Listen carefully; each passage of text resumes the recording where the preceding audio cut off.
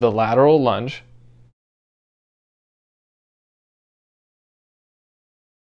The lateral lunge starts with the feet underneath the hips. From here, you will now step out into the split or sumo position. Push through the lunging leg to finish the rep in the normal standing position. The difference between the lateral split squat and the lateral lunge is that in the split squat, you remain in that wide stance the entire time, whereas in the lunge, you are physically stepping into that wide stance to complete each rep. The lateral movements can be loaded in order to modify their difficulty. The easiest progression would be at body weight, but consider using dumbbells, kettlebells, or barbells in different loading patterns once an athlete is ready.